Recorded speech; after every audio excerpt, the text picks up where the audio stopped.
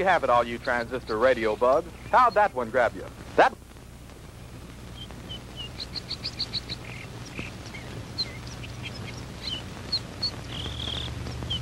Howie, for heaven's sake, it's almost dark. If you don't hurry up, we're gonna be late for the game. Margie, have you ever tried to fix a fuel pump to a rock and roll beat? Well, I'm sorry it made you nervous.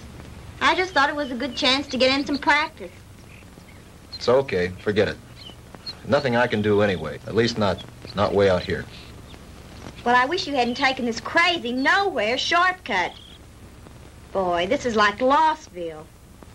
I know. I goofed. And I've got to get some help if we're going to get there in time for the kickoff.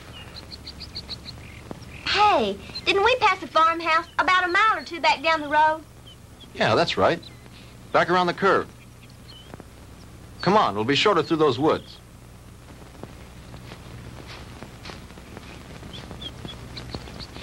Oh, Howie, look. I don't think we ought to go on that property. Look, you want to get to the game, don't you? Of course I do. Come on.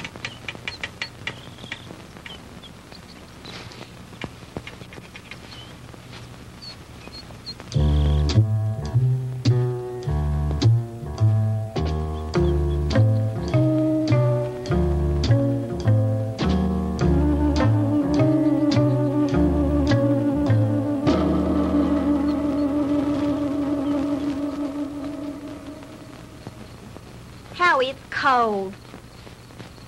It's so dark, we should have brought the flashlight. It isn't working. Batteries are down and I forgot to replace them.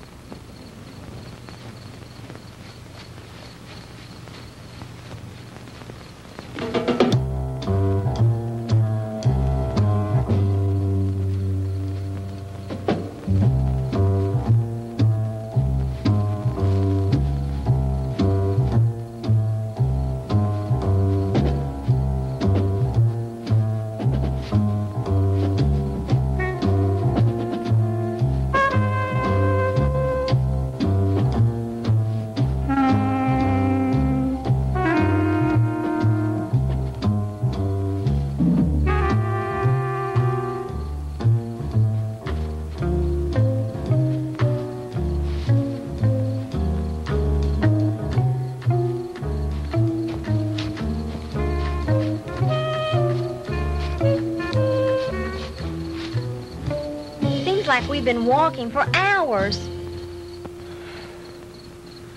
Well, it can't be much further now.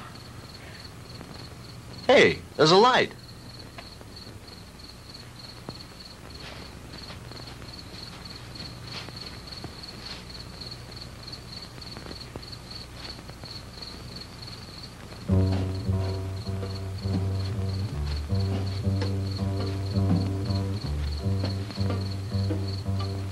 Huh. That's strange.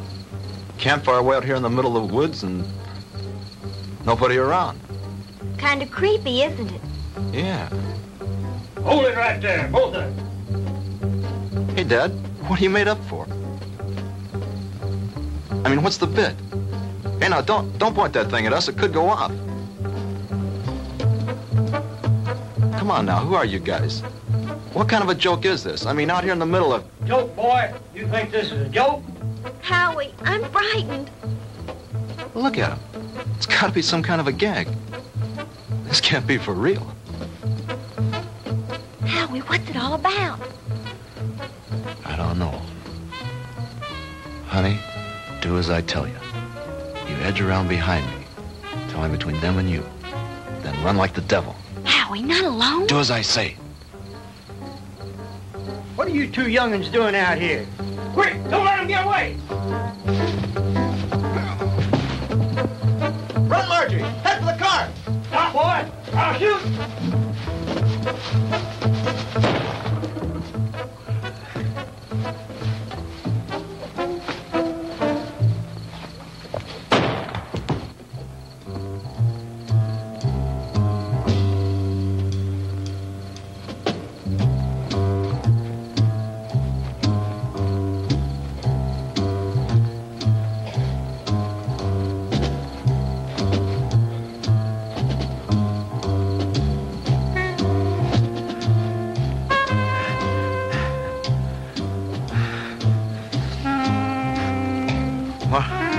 Margie?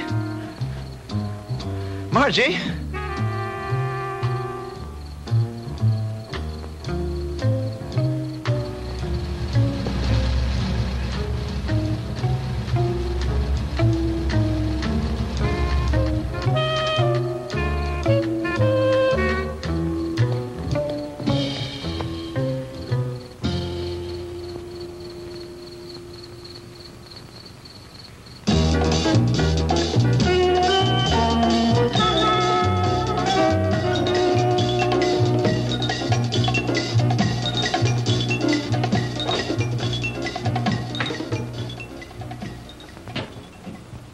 Oh, hello, Jim. What do you need?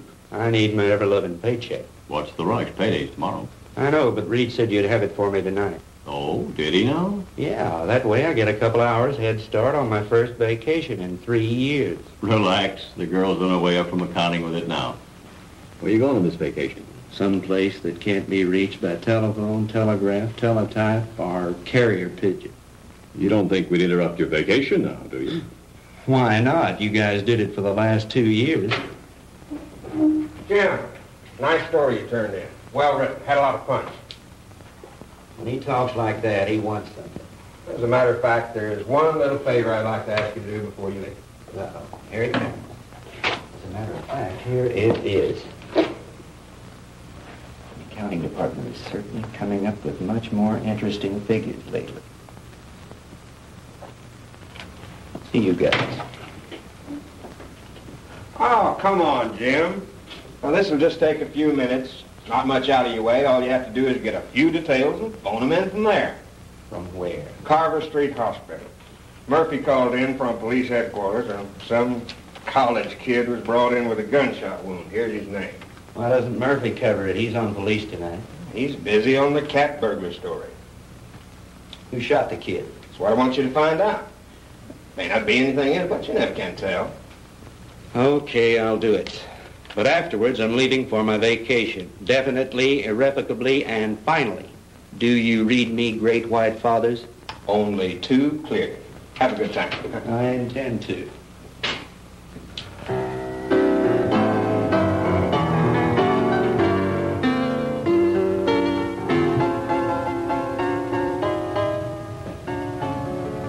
Hello, blonde girl. Why, James Crandall, what brings you here? Now, don't tell me. Let me guess. They sent you down for an egoectomy. Oh, what? An egoectomy. They're going to cut out that big, fat ego of... Oh, that's funny. Funny. I want some information. Like what? Like, you got a boy here. Howard Ellison, college kid, in some kind of shooting scrape. That's the kid they brought in this evening.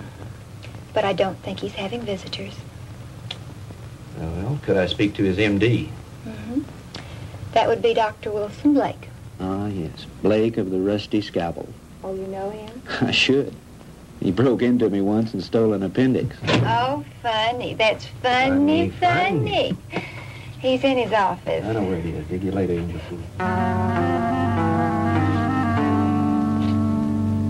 Yes, that's all right with me, Dr. Thornton. 10:30 will be fine. Yes, I think the whole administrative staff should be there. Fine. See you in the morning, Doctor. Goodbye. Come in. Jim Crandall. Hello, Will. How are you? Hey, number one, how about yourself? No complaints? Can you spare a few minutes? Sure I can. Are you on duty? No, not really. I'm officially on vacation.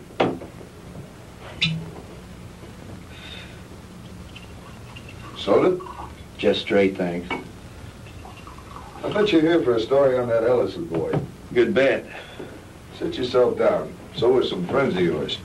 They left about an hour ago. Uh-oh, the local gendarmes, no doubt. Right. Lieutenant Partane and a couple of his men. They talked to the boy for about an hour and then finally... Wait a minute. Talk to him? You mean the Ellison kid's able to talk? Sure, he wasn't hurt too badly. The bullet didn't enter any of his vital organs. But the nurse said he couldn't have any visitors. Well, he can't. At least not now. He was too tired after that session with Partane. I want him to get some rest. Well, when can I see him? In the morning. In the morning? But, Talk, I got to phone something into the editor. I can't fool around on this thing. I leave on my vacation tomorrow. Well, I envy you. We're so short-staffed here at the hospital, there's no telling when I'll be able to take a vacation. What did the kid say when he talked? He told a real weird story. The police have a transcript of it. I'd rather hear it from you if you don't mind. I don't think I should repeat it. I imagine the lieutenant would rather tell you himself. Ah, come off it, Doc. You know Partane's not going to give me anything till he's good and ready. All right. All I can do is repeat what the boy said. But I'll warn you, you won't believe it. Suppose you try me. Well, this Ellison kid is a student at the university, a cheerleader, an honor student, an all-around popular kid. Early this afternoon, he and this co-ed... Co-ed? You mean there was a girl with him? Yes, one of the majorettes from the band, a girl named Margaret DeMar. DeMar? Couldn't be related to Sandy DeMar, the nightclub thrush. As a matter of fact, yes, her sister. Well, that adds a dash of color. What about the girl? I'm getting to that. Now, do you want to hear this story or not? Okay, go ahead. Well, early this afternoon, they left the university on their way downstate to that night game against Southern Tech. They had permission to drive down instead of going on the bus with the other students. They were running short of time, so they took a shortcut on one of those farm roads. Ellison's car started acting up and finally quit on them. They had to have help, so they started walking, trying to make it to a farmhouse. I said, hold it right there. Hey, Dad, what are you made up for? What are you two young'uns doing out here? Quick, don't let him get away! Run, Margie! Head for the car! Stop, boy! I'll shoot! He started running, and that's when he got shot. He got up and he kept on running. He made it back to the car. He looked around for the girl, and she wasn't there. After that, he blacked out. A passing motorist picked him up and brought him in, and that's the story the way he told it. You sure weren't kidding when you called it weird. I've heard some screwy ones in my time, but this one takes the prize. Yeah, that was exactly my reaction, at first. What do you mean, at first? Well, sometimes I'm forced to alter my opinion by certain evidence. I don't know if you're aware of it, Jim, but my hobby is American military history. I collect historical military objects like some men collect stamps, like this item that was brought in by a patient a couple of months ago. You know what that is? Well, it looks like some kind of rifle slug. Mm-hmm. I have a cigar box full of those at home. My brother and I used to find those in the woods and dig them out of trees when we were kids, back in Georgia 30 years ago. It was one just like the one you're holding now that I took out of young Ellison's body and gave to the police this evening. And if you ask me, they're going to have to dig a long way back in their ballistics file to find anything that matches that. Yeah? Yeah. You see, that's a mini-ball. The kind of a bullet they used during the Civil War.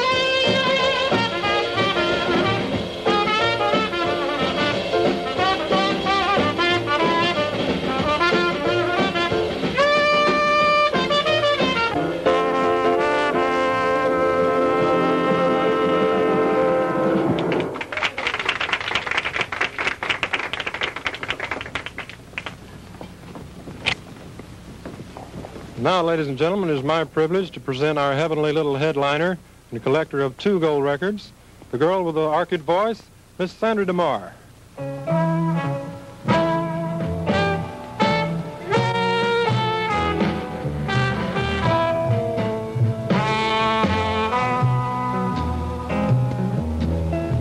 Go on away and leave me alone. I want to be by myself when I cry. And there's gonna be some crying, 'cause I just told my baby goodbye. Get out of here and leave me alone. I don't care whether I live or I die, 'cause my life's already over. It ended when he told me goodbye.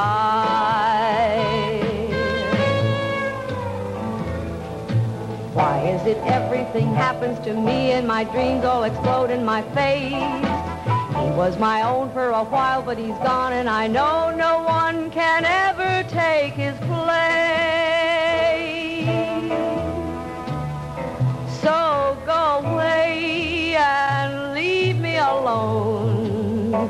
I've got a right to my own private cry. Coming down with the sorrows, 'cause I just told my baby goodbye.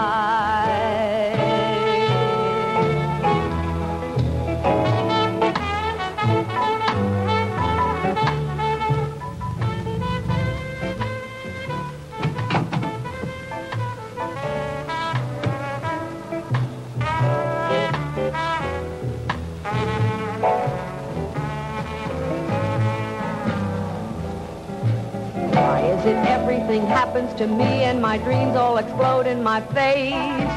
He was my own for a while, but he's gone, and I know Good evening, no Lieutenant. one. Evening, Ramon. No Is this visit official? Oh, there's nothing to worry about. We'd like to talk to Miss DeMar when she's through singing. Will you give her something while you're waiting? Thank you, no, we're on duty. Leave me alone. I've got a right to my own private cry.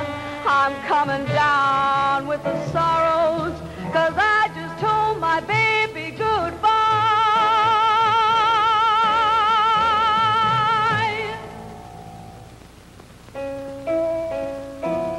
'Cause I just told my baby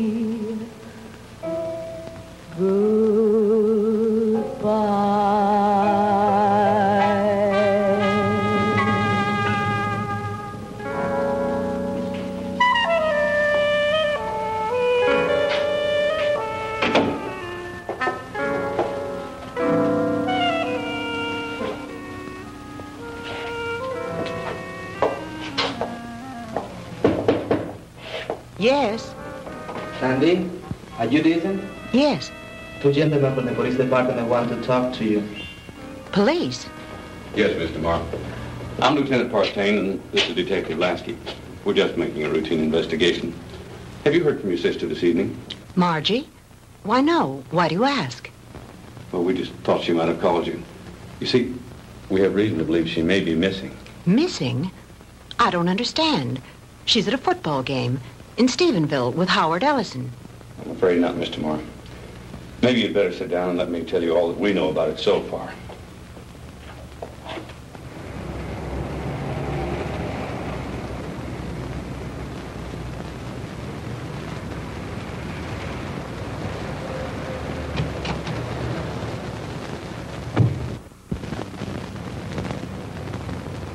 Well, Lieutenant Partane, is it a raid or a payoff? Lasky, we got the Walter Winchell of the Boondocks again. You been talking to the DeMar girl? So you know about it already? Yeah, but not enough. Can you fill me in? At this point, you probably know just about as much about it as we do. Why don't you stop by the office in the morning when we had more time to work on it? Oh, come on, Fred. Can't you give me something tonight? I start my vacation tomorrow. Good fishing.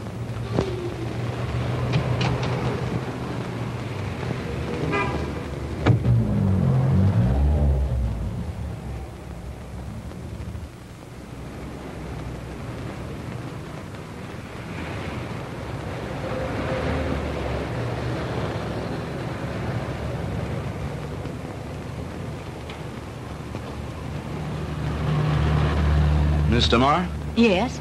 I'm Jim Crandall with the Sentinel. Could I talk to you a moment? I'm sorry, Mr. Crandall. I really haven't time to talk. I've got to get home in case my sister calls. Well, that's what I wanted to talk to you about. Can I give you a lift home? Thanks, but I'll take a cab. Well, they're kind of slow this time of night. Well, all right, if you're sure it's not out of your way. Of course not. It's part of my job.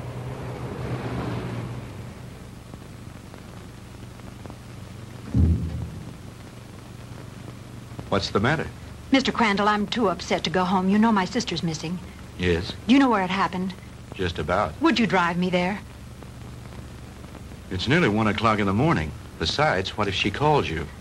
If she were going to call me, I'm sure she would have done so by now. It's nearly a 45-minute drive up there. Howie was picked up on a farm road just this side of Stephenville. If it's too much trouble, you can drop me at my apartment and I'll take my car. You're pretty determined to go, aren't If you? my sister's in trouble, I've got to be near her.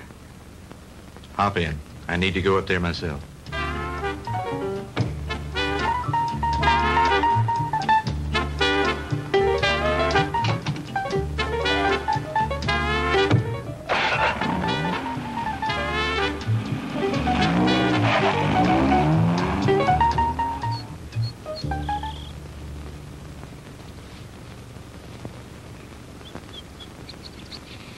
Lieutenant, we checked that house from top to bottom. Nothing there. Okay, Lasky. As soon as the boys are through, have them go in and get some rest. We've done everything we can do here. Maybe the sheriff and his bloodhounds will turn something up. Right.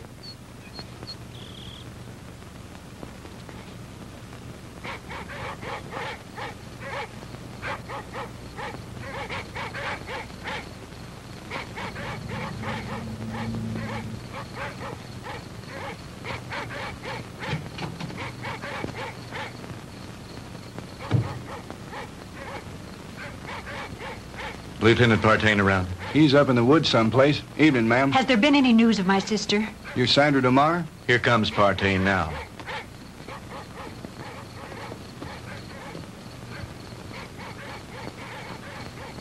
Lieutenant, have you found her yet? I'm afraid not. Crandall, what'd you bring her out here for anyway? I made him bring me, Lieutenant. Can you tell me anything about Margie? No, ma'am, I think you both made a trip out here for nothing. Why don't you go home and get some sleep? He's right, Sandy. You should do as he said. Jim, somewhere out there in that horrible blackness, it's my sister. Those dreadful dogs. They sound so terribly ominous. Oh, Jim.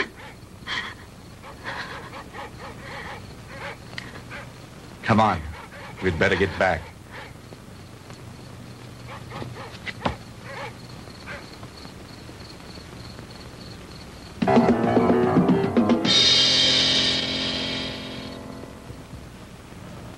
No, I'm going to check all the antique gun shops this morning, as soon as they open. How about the kid's parents? You contact them? Lieutenant, Ellisons live in Denver. I tried all night to call them, but they weren't home. How about a cup of coffee, Jim? Yeah, black. What about the kids at the university? Ellison's fraternity brothers. I talked to everyone in the dorm. They like him. What do his professors say about him? Bright, popular boy, good scholastic records, level-headed, down to earth. Not the kind to make up wild stories. Well, that cracks another one of our little theories wide open. You just getting here? Some of the other fellows came in a couple of hours ago. Yeah, I was out with the sheriff and his bunch. And have we got a Lulu? Yeah, what is it? The girl's sweater. We found it out in the woods not far from a smoldering campfire. Go on. Well, we gave the scent to the dogs, and they took off like Moody's goose. Well, we followed them for about a mile or two, till they got through the woods and into a small open space. Well, the dogs got about halfway through the open space, and then they stopped. Well, you've never seen so much confusion of tangled dogs in your life. They didn't know which way to go. The scent had stopped right in the middle of nowhere. It was as if the girl had just been snatched off the face of the earth into thin air. Wait a minute. You mean no footprints, no tire tracks, no nothing? Well, nothing but this. Well, so you found part of a costume. Costume? This is the real article. I checked it out. What do you mean, checked it out? Look at the label on the inside. McCord Brothers. McCord? Outfitter to the military. Charleston, South Carolina. I checked with the Charleston department, and they gave me some very interesting facts from one of their newspapers. It seems that McCord Brothers, the company that made that hat, burned to the ground in 1869 and was never rebuilt. It's been non-existent for over 100 years. This case is getting screwier by the minute. Don't it, though? Why don't you run this down to the lab and then go home and get some sleep? How about me, Lieutenant? Sure, go on home. You've earned a rest. Well, what do you think? How was Mr. Morrow when you left her? Shook up, naturally. She's spending the night with her girlfriend. Fred, about this whole mess, what's your opinion? I'm not paid to have opinions. I'm paid to put jigsaw puzzles together. But seriously, what do you think? I think there's a logical explanation to everything. Two men were in those woods in costume and makeup. Anyone knows there's lots of guys around nowadays who collect antique guns. They belong to clubs, they have meetings and shooting contests every so often. A couple of them got liquored up a little, wanted to have some fun and scare the kids. But something went wrong. It's as simple as that. My hunch is, as soon as they get up enough nerve, they'll come in, give themselves up. It's a nice theory, Jim, but what happened to the girl? Well, your guess is as good as mine. Jim, you know, this whole thing is, well, it's spooky. Reminds me of something that happened in Germany in 1945 towards the end of the war. Yeah? What was that? Our outfit liberated a small concentration camp near the Alsatian border. When we took it, we expected to find the usual half-starved, ragged inmates. And you can imagine our surprise when we were greeted by about 50 young people, all a picture of perfect health. That sounds a little hard to believe after all I've read of Dachau and Auschwitz. Well, that's what made it hard to figure. Here were these kids, none over 21 and some as young as 5, living in apparent luxury. Good food, complete recreational facilities, no forced labor. Reminded me of a bunch of calves being fattened up for the kill. You mean there were no old people in the camp? There were a few, but not alive. We found their bodies in the rooms next to the ovens. Apparently, we'd taken the camp so fast they hadn't had time to dispose of the bodies. But before they left the night before, they blew up the largest building in the camp. It was some sort of a laboratory. And inside, amidst the rubble and blown into a million pieces, was the screwiest piece of machinery I've ever seen. Some sort of a crazy electronic apparatus. And half buried underneath it amidst the rubble, still strapped to a table, was an old man. Just barely alive. Our medics tried to save him, but they couldn't. Now here's the weird thing. This is the part we could never understand. In trying to identify him, we checked the camp records with the prison number tattooed on his arm. According to those records, that old man should have been an 18-year-old boy. What about the other bodies? Same thing. Their numbers indicated they all should have been kids. What type of experiments were they conducting there? We never found out. Even the young inmates weren't aware of why they were there. They never found the commandant of that camp to bring him to trial with the rest of the Nazi brass. His name was Ernst von Hauser. Did you ever hear of him? Well, he was a German physicist, a contemporary of Einstein's. I don't follow you. You mean you think there might be some connection between all that and what happened here last night? I'm not saying that, no. But just suppose, for the sake of argument, the Ellison kid did see two men out of the past of 100 years ago. That would mean somebody around here is tampering with time. Somebody was also tampering with time in that concentration camp. Now, wait a minute. Let me get this straight. You think that the machine found in that concentration camp was some kind of time machine, and that there may be another one like it around here. Is that what you're saying? I'm not saying anything. I'm just supposing. After all, they never found von Hauser. Lieutenant? Yeah, Walt. Captain wants to see you in his office. Wants you to bring the file on the Maddox case. Be right there. How am I ever going to turn in a story like that? That's your problem.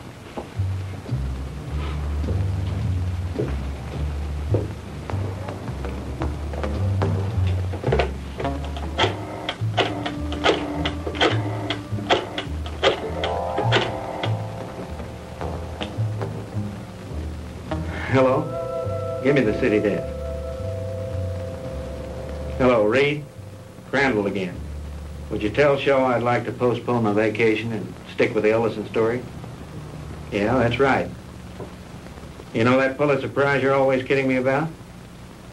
Well, if this thing turns out to be what it looks like, I just might win it. No, nothing new at the moment. I'll keep you posted. Yeah, I've got a little research to do in the library. Then I'm going to the hospital to interview the kid. Right. Talk to you later.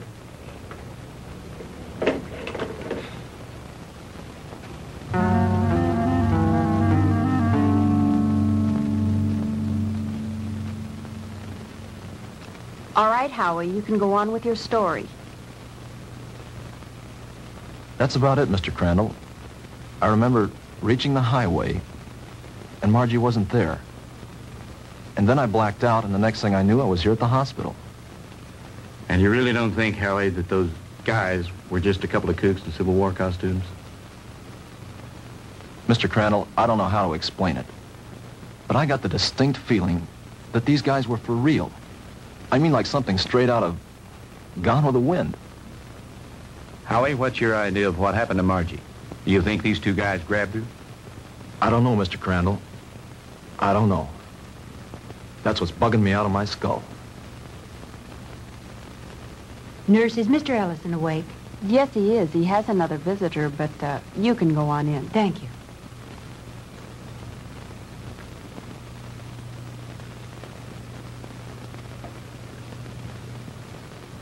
Sandy. Hello, Howie. How are you? Hello, Jim. Good morning. Have you heard anything from Margie? Not yet. I brought you some flowers. Thank you, Sandy. I'm sorry about all this. I mean... It's all right, Howie. Now, don't you worry. Whatever happens, I know it wasn't your fault. Jim, have the police found out anything yet? No new developments. I'm going up there in a little while and have a look around myself. I want to see the place in the daylight. Would you mind if I went with you? Of course not. I'd enjoy your company. Howie, would you forgive us if we ran off right away? Sure. I understand. I'll drop back in later. Bring you some magazines. Yeah. True Confessions and Ladies' Home Journal. Gee, thanks, Mr. Crandall. Those are two I never miss. See you later, Howie.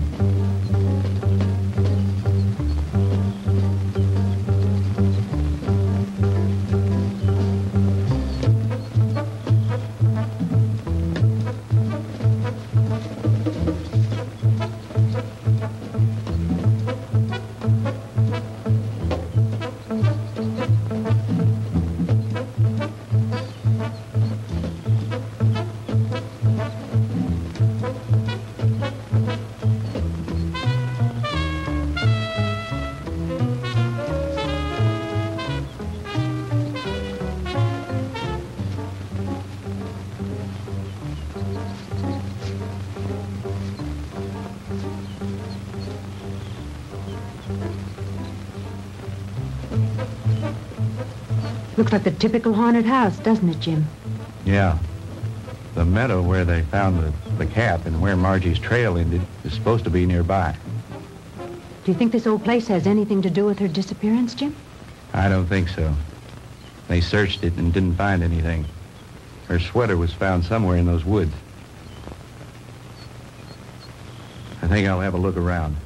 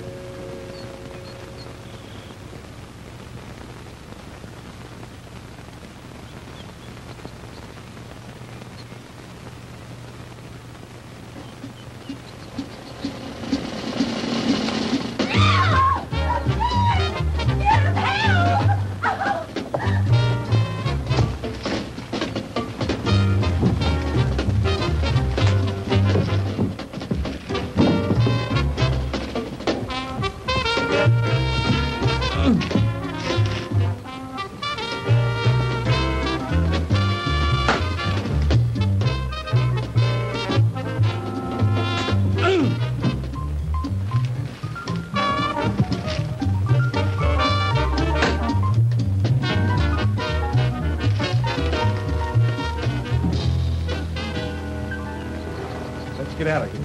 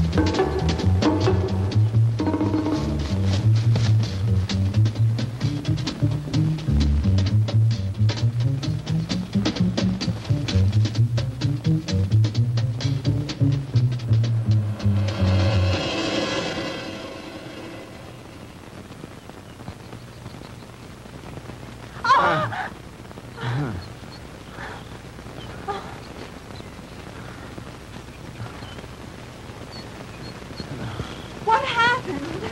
I don't know, but we better get back to the car.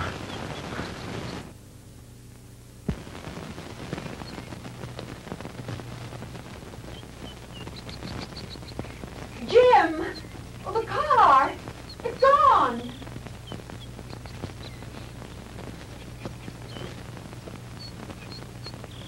Jim, someone must have stolen it. I would have heard the motor start up. Besides, I have the key in my pocket. Well, this must be the wrong place. This isn't where we left it. This is where we left it, all right. But it looks different here. There are more trees than there were before. And that fence, that wasn't here when we came down the road. And the barbed wire fence is gone. Jim, we're lost. I don't think so. At least, not the way you mean. Jim, I'm frightened. It's all right. Let me think a minute. This road was paved, and now it's dirt.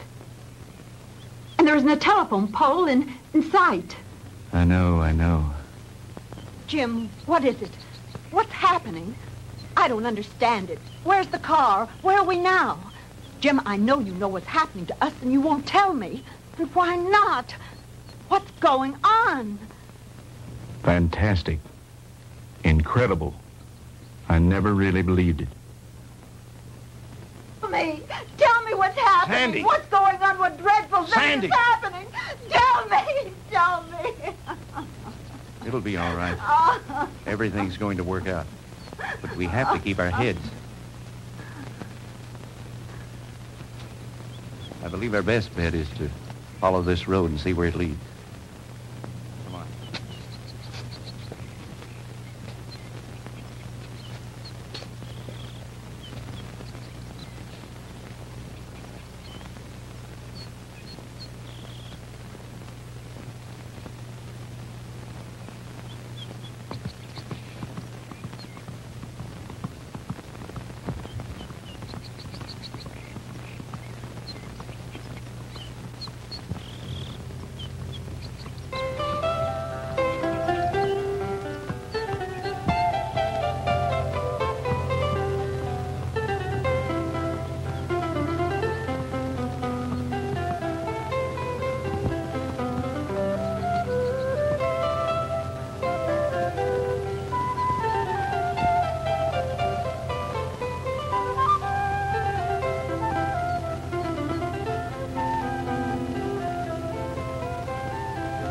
Jim, his clothing. I know.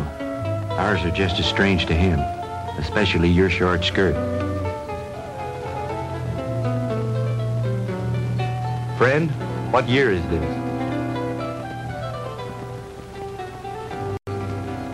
Where are we? Witchcraft! Witchcraft! Ha!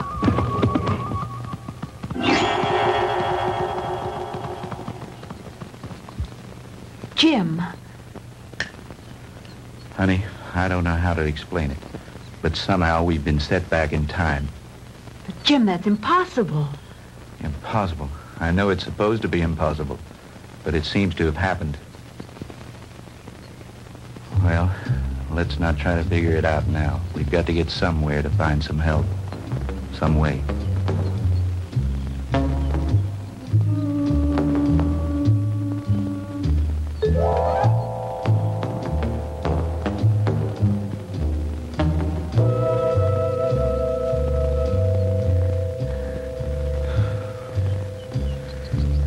Jim, I'm sorry, but I don't think I can go any farther. I simply have to rest. All right. We'll stop for a while.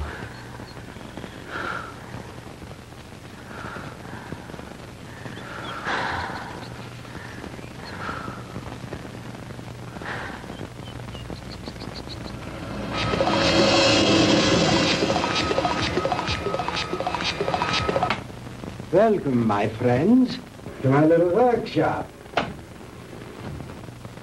Do not be alarmed or cause unnecessary commotion. You are in no danger.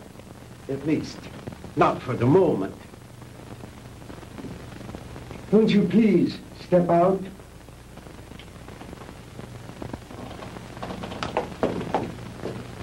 I am Dr. Ernst von Hauser. These are two of my assistants, Manfred and Wolf. Where are we? I told you. We are in my little workshop. And I tell you again, please do not be alarmed. What time is this? What century are we in? Does it matter, my friend? There really is no such thing as time, except as a relative measuring device in your own mind. We're not interested in double talk. What happened to Margaret DeMar? What have you done with her? Please, Mr. Crandall, you will please remain calm. What have you done with my sister? Your sister is entirely safe, Mr. Marr, and I assure you I did not bring her here intentionally. She certainly didn't come here of her own free will. I didn't say that. I brought her here to keep her from harm. Then where is she? Let me see her. But of course. To the armor! Kommen Sie her! Schnell! To the armor. Bringen Sie Fräulein DeMar zu ihrer Schwester. Well.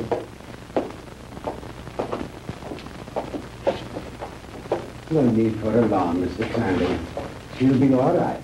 She'll be able to freshen up. We will even furnish her a change of clothing.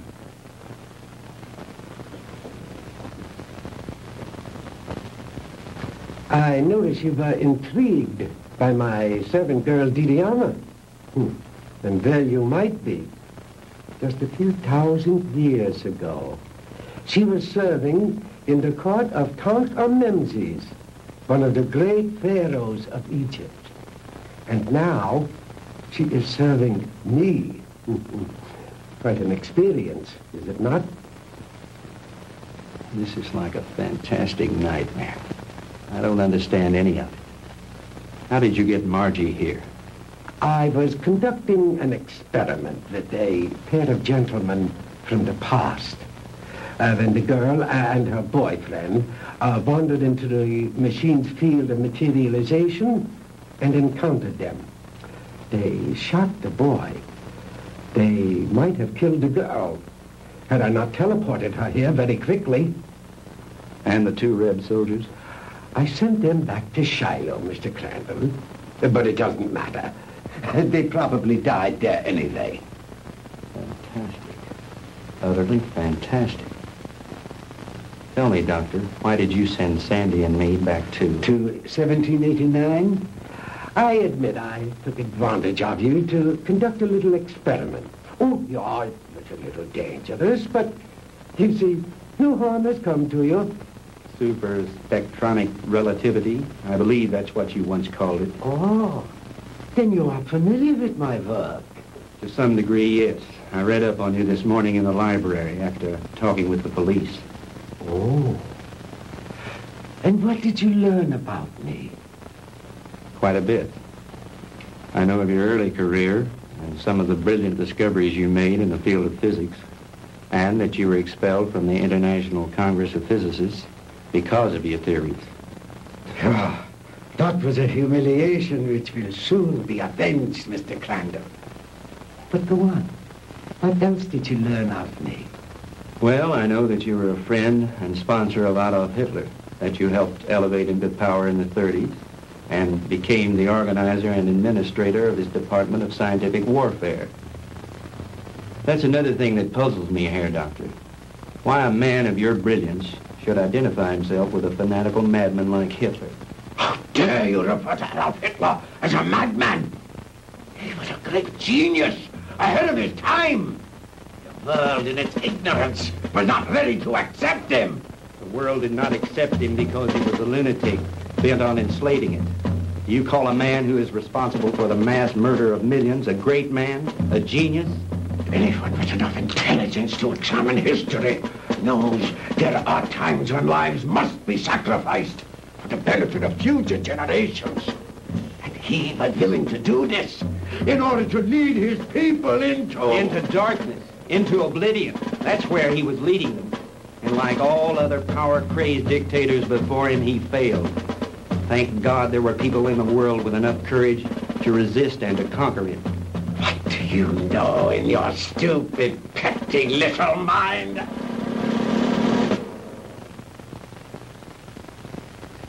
You will forgive me, Mr. Crandall, for my outburst of temper. You are, of course, entitled to your own opinion, for whatever small purpose it may serve you. Let me enlighten you, Mr. Crandall, on a few things of which you and the rest of the world are unaware. Blame for the loss of the war cannot be laid to Hitler or his doctrines. It was I who failed him. Me and the General Staff.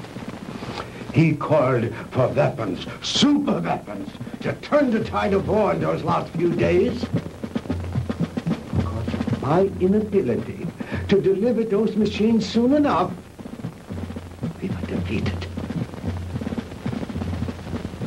It might interest you to know that during those last few months of the war, we had almost perfected weapons so far in advance of anything that had gone before them as to make modern warfare in all its forms completely obsolete. Oh, if we had only had time for further experiments. I know of some of your experiments, like the ones carried out in a certain concentration camp. Oh, then you know about the aging machine. Yeah, they had almost perfected that one when the war ended. Oh, but that machine was one of the more primitive devices. like the jets and the rockets that we used so briefly. We were in the final stages, Mr. Crandall, of perfecting weapons that were truly astounding and against which you would have had no defense. A cannon that killed with sound waves, yet was completely silent. A giant generator gun that could electrocute whole armies in the field. Oh, and more, many more. We'd have only had a few more months to perfect those weapons. We could have plucked victory from the jaws of defeat. The Third Reich would have endured, not for 1,000 years as the Fuhrer dreamed, but forever. But the fact is that you failed, Herr Doctor. Failed and lost. But you are forgetting one thing, Mr. Crandall. That was 20 years ago. Since then, I have perfected and even improved on my original weapons. And we have conquered time. Dr. Einstein's so-called fourth dimension. Hitler will return, Mr. Crandall, and soon. Your victory was but a temporary one.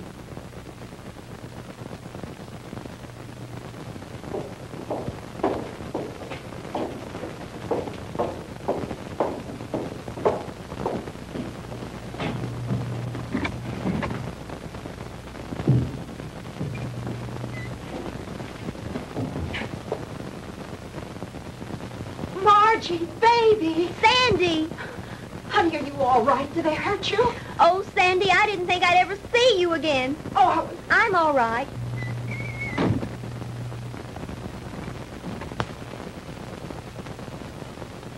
Let us out of here.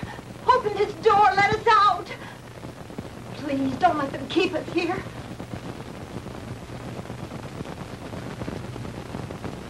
I have my own underground atomic power supply. Here are the master controls, and here are the selectors.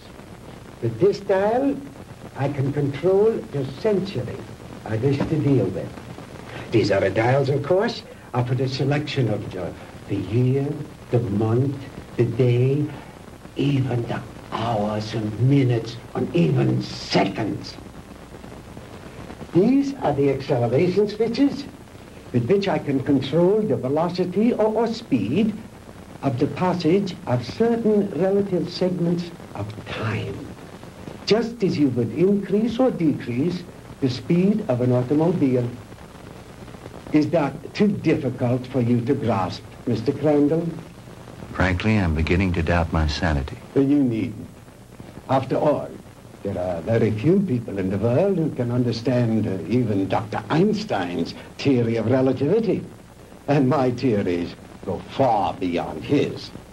But you are an intelligent man, Mr. Crandall. Perhaps I can explain it a bit more simply.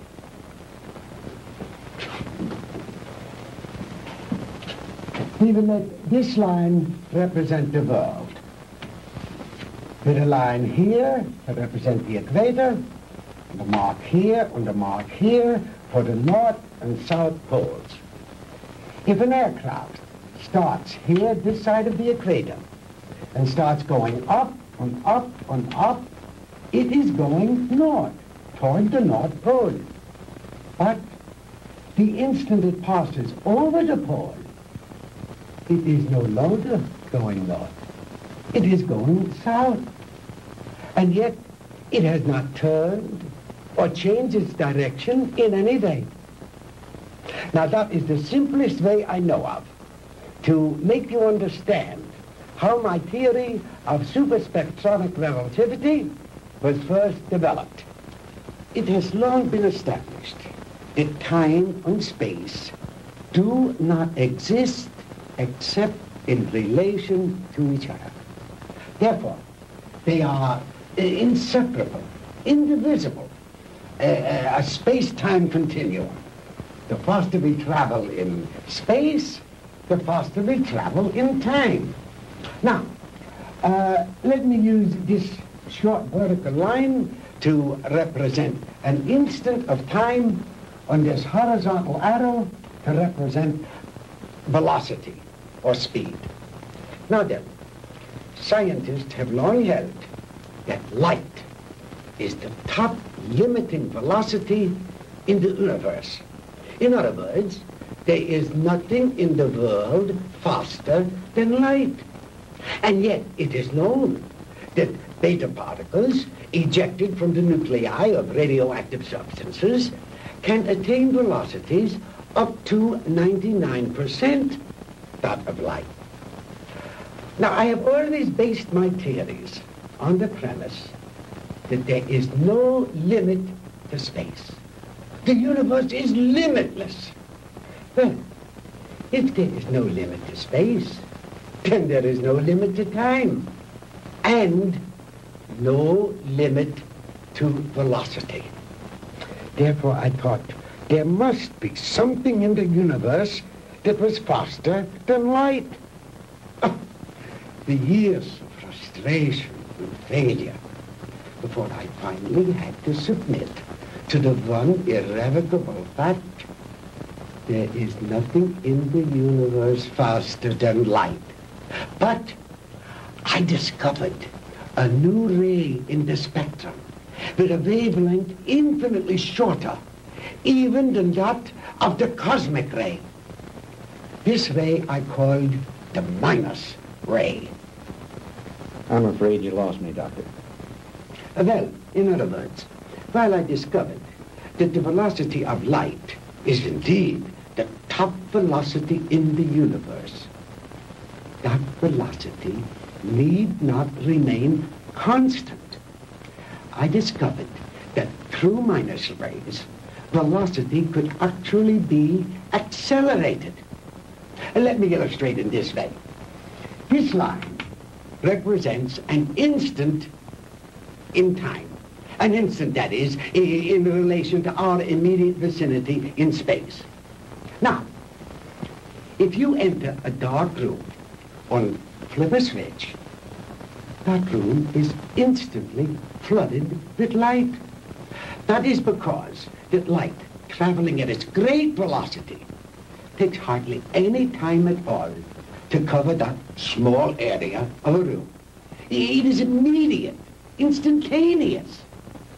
Now, if that light had traveled any faster, it would have come on before you flipped the switch. Are you beginning to understand? I think so. Fine. Now then, just as I illustrated a moment ago, with the airplane flying up over the world, heading north until it passed over the North Pole, then its direction became south. The same thing is true, in a sense, of time.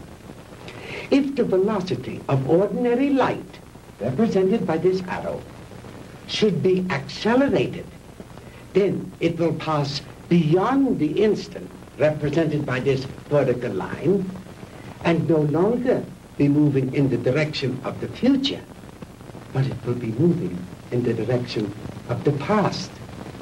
It will no longer be going forward in time, but backward. The greater the velocity, or I should say, the greater the acceleration, the further back in time it will travel. In other words, if a guy left New York for Los Angeles and traveled fast enough, he'd get there before he started. You joke, Mr. Crandall, but crudely expressed, that is exactly what would happen. Why are you telling me all this? To impress upon you the superior scientific knowledge that we possess, my friend, and to illustrate why we would have won the war if we had only had a few more months. We were the slaves of time then. Time was our master. But I have changed all that. Now we are the masters, and time is our servant. Ah, you Americans are an egotistical, arrogant lot. How proud and superior you felt as you strutted through the ruined streets of our cities. The proud conquerors claiming the spoils of war. is only temporary, my Yankee friend. Soon Hitler will return. We will rewrite history. And the Third Reich will endure. Not for 1,000 years or 100,000 years, but forever. Immortality. The age-old dream of man is ours. The rest of the world will fall at our feet, and we shall rule for all eternity. Oh, Holt. Did you make the young ladies comfortable? Jawohl, Herr Doktor. And Manfred, did you see that Mr. Marr had a change of clothes? Jawohl. Good. The lecture is over, Mr. Crandall, and you look tired. If you will follow Manfred and Wolf, they will show you to your quarters. We weren't planning on staying. We want out of here now. I'm afraid that is impossible, Mr. Crandall. I must insist that you accept my hospitality. Now, wait a minute. Get your hands off me. Let go. Hauser, you can't get away with this.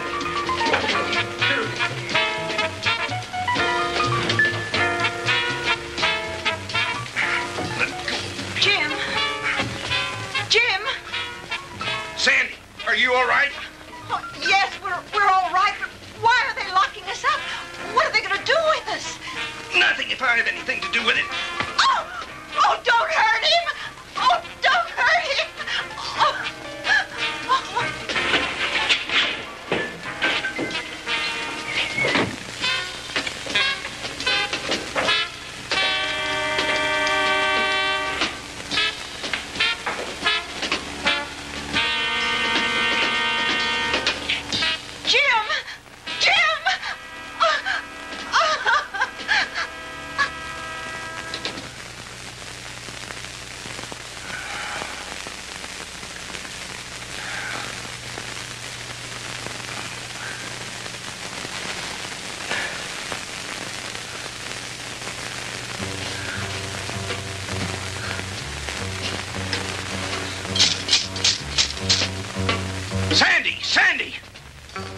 Sandy, answer me. We're here, Jim. We're all right. How about you? Just a minor headache, honey. Is Margie still with you? Yes, she's asleep. Jim, I'm scared. What do you think von Hauser intends to do with us? I don't know. But I do know one thing. I've got to figure a way out of here. Sandy, honey, I'm sorry about everything. I shouldn't have brought you with me this morning. It wasn't your fault. I asked to come along. After all we've been through, you must be beat. Have you had any sleep? No, I was worried about you. Well, try to get some rest while I do some thinking. Okay. As soon as Margie wakes up, I will.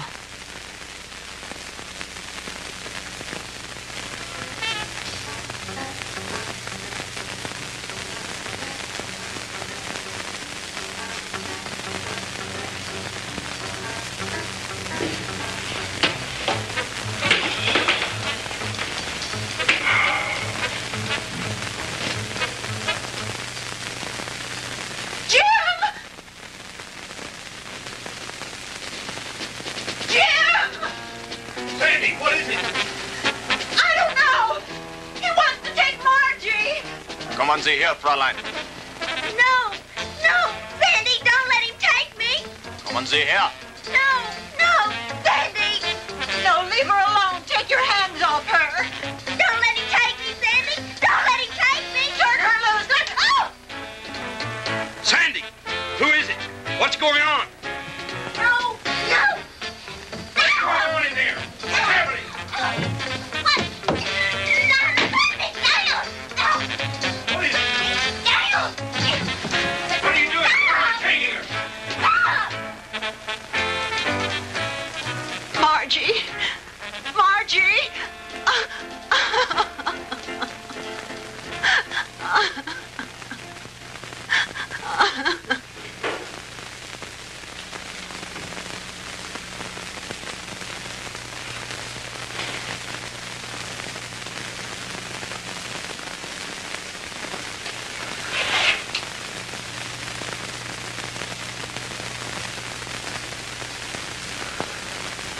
So you see, my dear, there was no reason for all that hysteria.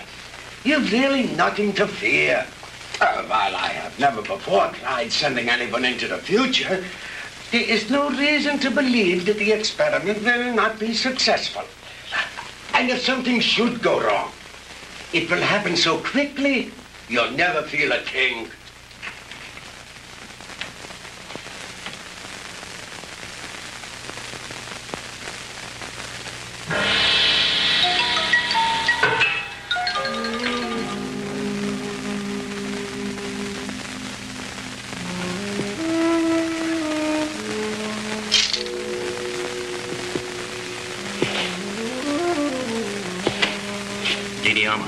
It is time you eat now.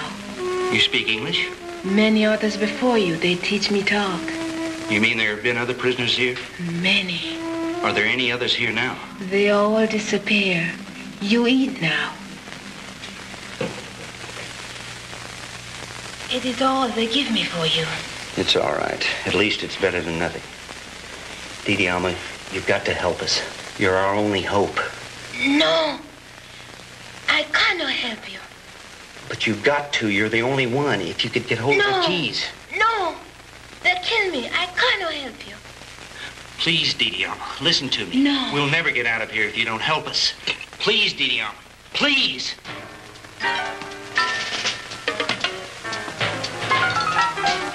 I bring you food. You eat. Thank you.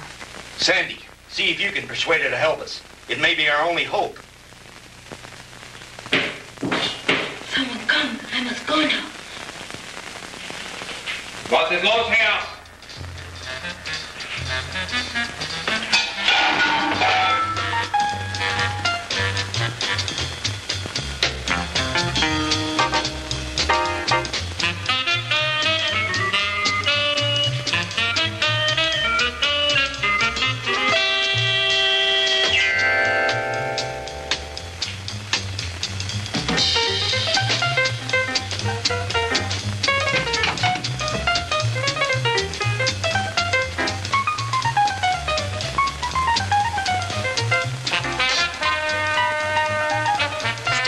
From me. Oh!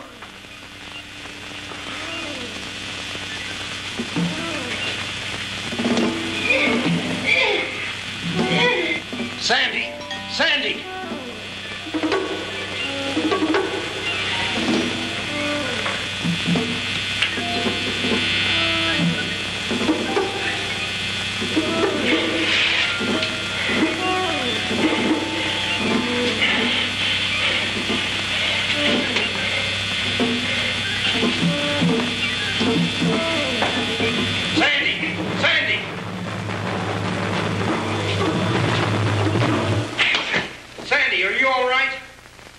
Can you hear me?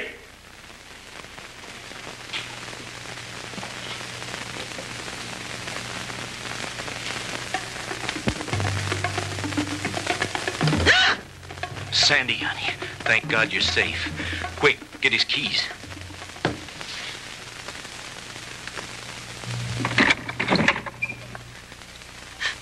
Oh, Jim, it was awful. He strangled her. It's all right, honey. Try to get hold of yourself. We've got to get out of here. I'll be fine.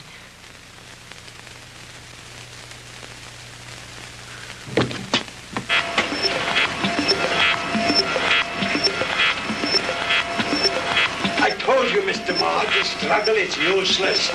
You will only tire yourself needlessly.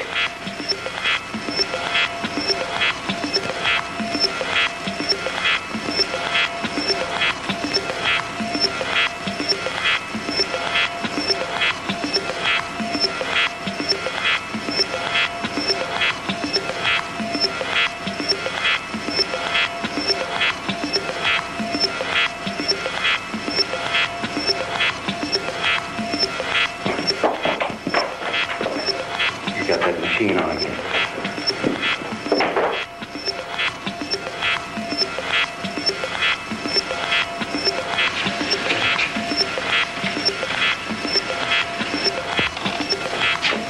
Switch it off, Doctor.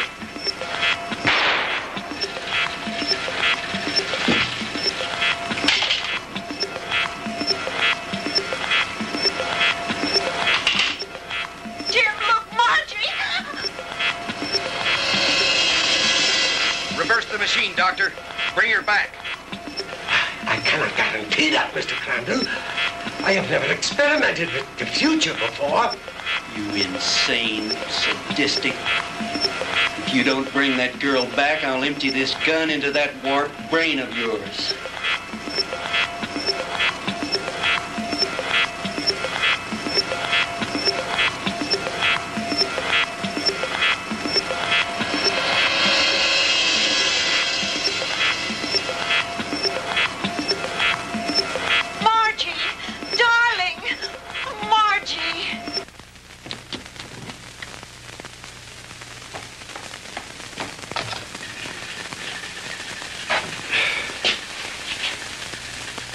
It's too bad, Mr. Crandall, that you are not interested in science. But you Americans are so impractical anyway. Jim, look out!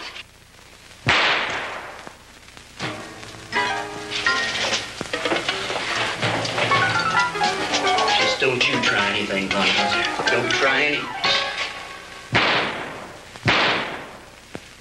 That should cut down on your time travel, my good doctor.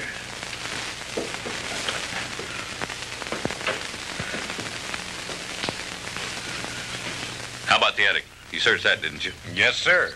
That's where we found the Nazi soldiers and the radar equipment.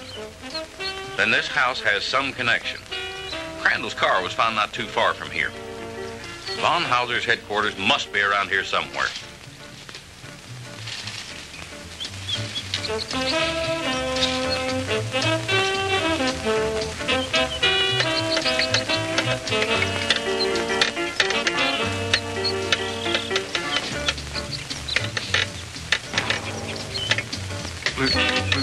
Lieutenant?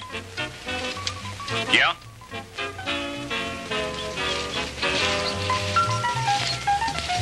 What is it, Finley?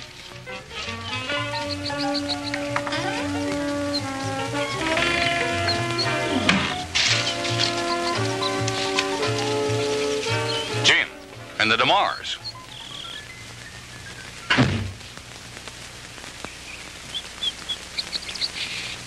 Where in the devil did you three come from? Von Hauser's country place, Fred. We spent a very interesting night there.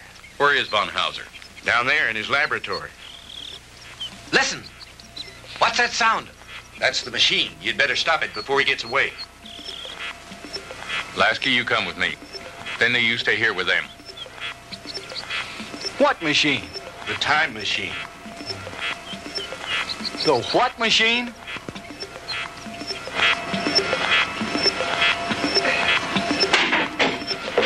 All right, Professor, hold it right there. Get away from that machine.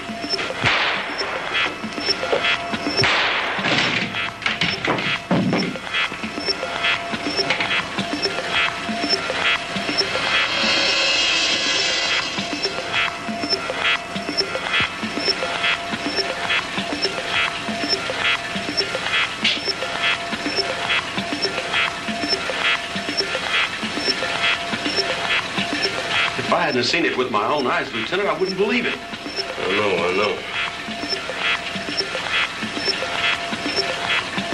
Lasky, if you ever tell anyone what I'm about to do, I'll have your job, so help me. Is that clear? Lieutenant, I ain't seen nothing. Well, I don't know what makes this contraption work, but I think I know a darn good way to shut it off.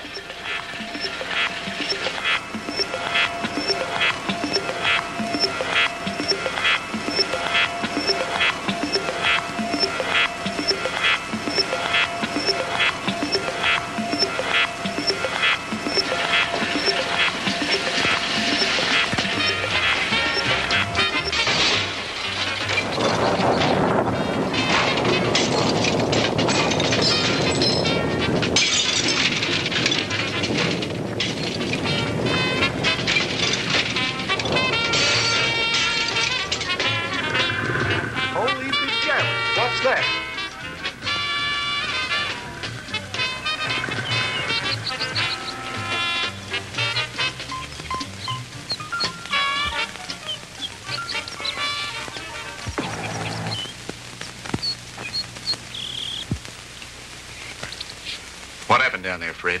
Forget it. Finley, call Miller at headquarters. Have him send some of the boys out. Are you two all right? Everything's fine. Thank you, Lieutenant. Why don't you take the two ladies home? Come on, Lasky.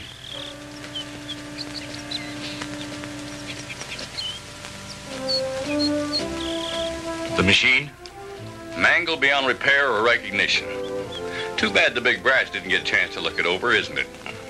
But why, Fred? You had no right. No right, huh? Listen, the way I figure is like this. Sooner or later, some other joker is going to invent a machine just like it. Maybe by then the world will be ready for it. God only knows we aren't now. Hydrogen bombs are enough for people to worry about. Yesterday should be left alone. Because today, the world has enough problems just trying to make sure we'll have it tomorrow.